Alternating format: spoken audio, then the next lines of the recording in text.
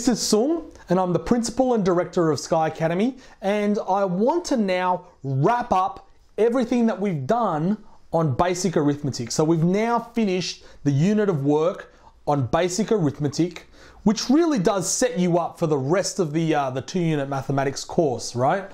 So I want to now go through with you an overview of all the skills that we learnt in basic arithmetic. Now, the first thing that I really did with you was to introduce you to the real number system, right? Now, the real number system, like a number system, is really just a pool or a set of numbers that we are pretty much going to work within the realm of, okay?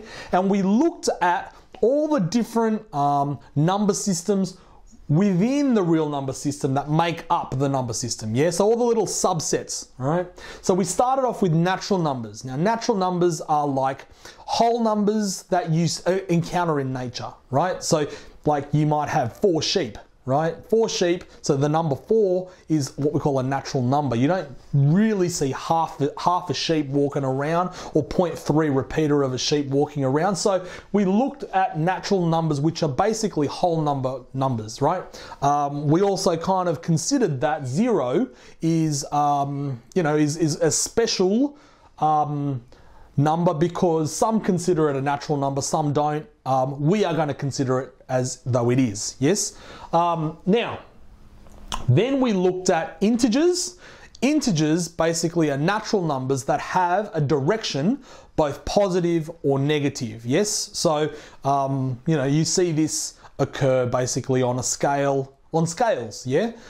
So for example, a temperature scale might have numbers that are above 0 degrees and numbers that are below 0 degrees, yeah? So you've got integers, positive and negative, and we learnt to basically work with positive and negative numbers or integers when it comes to the 4 operations: addition, subtraction, multiplication, and division.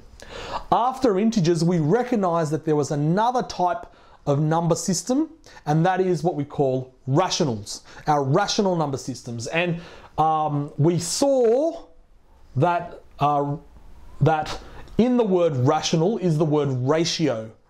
A ratio, again, is a comparison between 2 numbers, yeah? A ratio is where you compare one quantity with another, yeah? So basically a rational number is a number that can be expressed as a comparison between 2 numbers. In other words, a number that can be divided into parts, right? So fractions, decimals, and percentages make up your rational number system, right? Rational numbers, fractions, decimals, and percentages, depending on how they're expressed, whether they're expressed as a fraction, a decimal, or a percentage, right? They're the irrational numbers. We looked at recurring decimals within decimals, and we worked out how to convert recurring decimals into fractions. We looked at fractions in general, mixed and improper fractions. Now, an improper fraction is one where the numerator, the top number, is bigger than the bottom number. A mixed number is one that is expressed as both a whole number with a fraction component, with a remaining fraction component, okay? So improper and mixed numbers, and we learned to convert between both of them. We also learned to add and subtract fractions, which requires us to make sure that the denominator is common to both, right? So we looked at fractions where the denominator is common, and we looked at adding and subtracting fractions where the denominator wasn't common, and we had to make it common, yeah? And then we looked at multiplying and dividing fractions, which involves us simplifying by cancellation, yeah? We can cancel factors that appear on both the top and the bottom, right? Or bottom and the top. We can't cancel top with top. We can't cancel bottom with bottom. We can cancel diagonally, yeah? But really, any top with any bottom that has a common factor, you can cancel out the common factor when multiplying, yeah? When dividing, you just need to remember to invert and multiply, or multiply by your reciprocal is another way of saying it, okay? So we looked at fractions there, right? We also looked at decimals, yeah?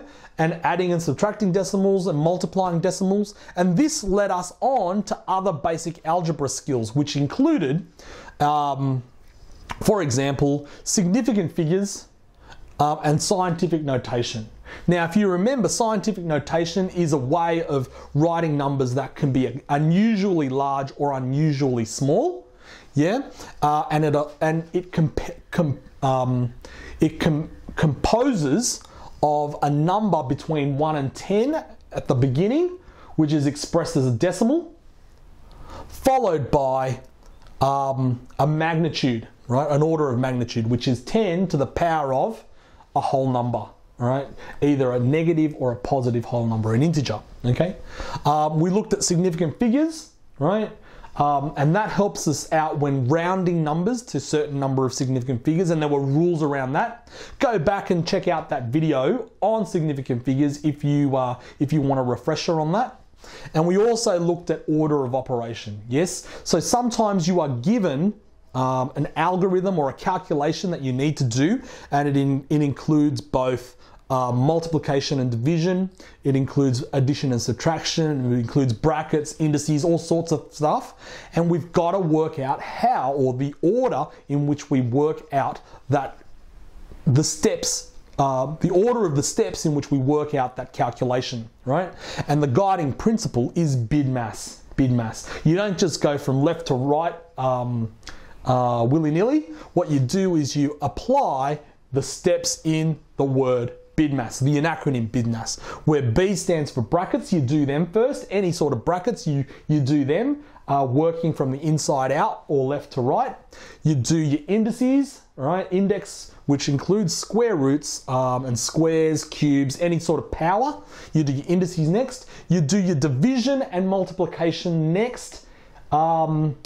Not division first, not multiplication first, but division and multiplication in the order that you see them from left to right. And then you do the same thing with addition and subtraction. Any remaining addition and subtraction operations you do from left to right also. You don't necessarily do addition first or subtraction first. You do them in the order that's remaining from left to right, okay? So we looked at BIDMAS, yeah?